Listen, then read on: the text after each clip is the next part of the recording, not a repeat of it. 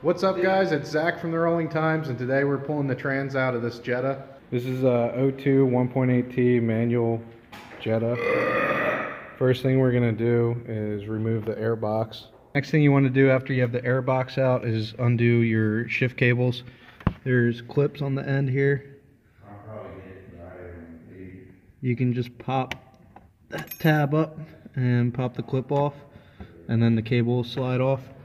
And then you have a bracket here that's, I believe those are 13mm bolts. There's 1, 2, 3. So the next step after you undo the shift bracket, you want to, well, at least this is the way I do it. I take the line off for the slave cylinder. I have a little lock on the line here so it doesn't drip fluid everywhere. And then there's a little metal clip that I already lost, so be careful when you take that out, that it doesn't fly somewhere and you lose it. But you take that clip out there, and then you can just pull your line off the slave and tuck that up here out of the way. Looking under the car, the next thing I'm going to do is unbolt the axles. You will need a specific triple square tool if these are the factory axle bolts. So we got 6 axle bolts on the driver's side and 6 on the passenger side we will have to remove.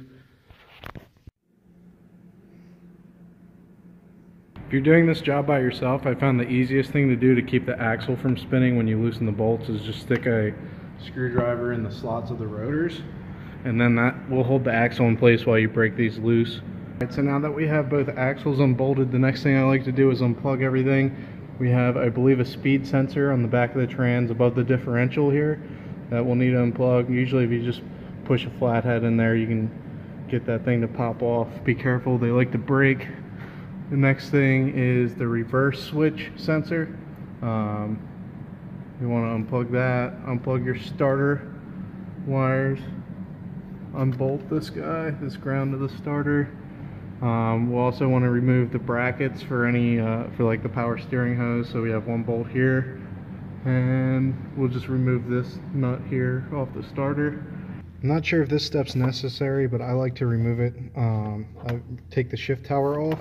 It's a 13mm nut, and then once you remove that, you just pull the tower straight up, or the weight straight up. It just makes a lot more room when you're trying to get the transmission out. We also have another ground wire right here on the transmission. That's a 13mm nut that you'll want to remove. Alright, the next thing I'm going to do is finish removing the driver's side axle. There's a 30mm 12-point axle nut that you'll have to remove, and then 3 bolts, or 3 nuts for the ball joint. And you can slide the steering knuckle out and remove your frickin' axle. So I have the axle out. All my ball joint bolts frickin' snapped when I was taking the ball joint out, so just be prepared to replace those. We're getting close to pulling this thing out of here. The next thing I'm going to do is remove the bolts for the transmission mount here. And then I'm going to remove all the bolts, all the bell housing bolts that are up top. So basically just this guy and this guy that the ground was on. I believe those are usually 17s or 18s. They could be 19s, but I think that's all the ones up top here. And then we're going to go under the car, support the engine, and remove our dog bone and the rest of the bell housing bolts, pull the starter out, and we should be able to wiggle this thing out of here.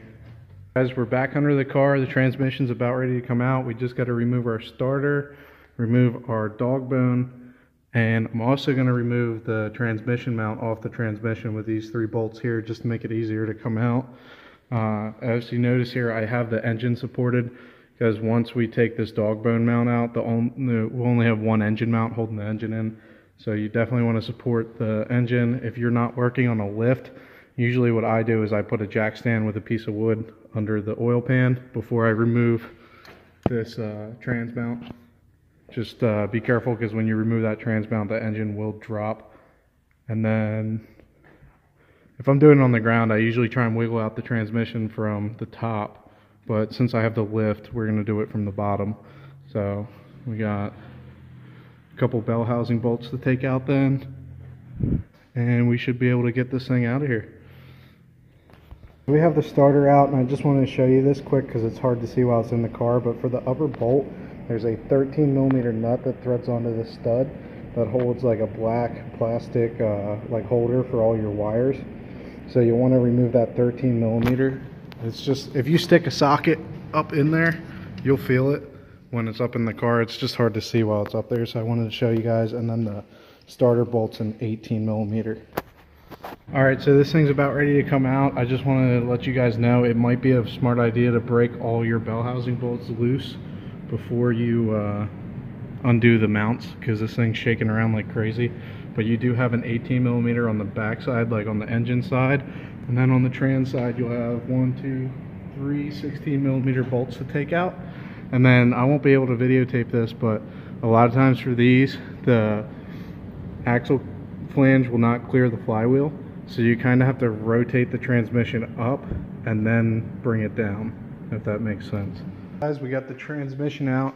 Just be careful when you're taking it out. It does tend to get caught on this power steering line. We had to lower the engine a bit to get it around that. And then here was our culprit. This thing is freaking destroyed. While we have the transmission out, we're going to replace the flywheel, pressure plate, and clutch. To start taking apart the flywheel, you'll need a 6 XZN for the flywheel bolts. This is a dual mass flywheel, which we're going to get rid of and replace with a single mass flywheel. That's what I recommend if you guys are doing a clutch kit on this. The dual mass flywheels are really heavy and don't really hold up to much power if you plan on going stage 2. Alright, so we got the clutch out. There's definitely some material left on it, but it looks like it's got hot. It got hot, cracked. There's some chunks missing. The springs are freaking shot. Then to remove this flywheel, we're just going to remove those center bolts. I already loosened them all up. It helps if you have an impact for that.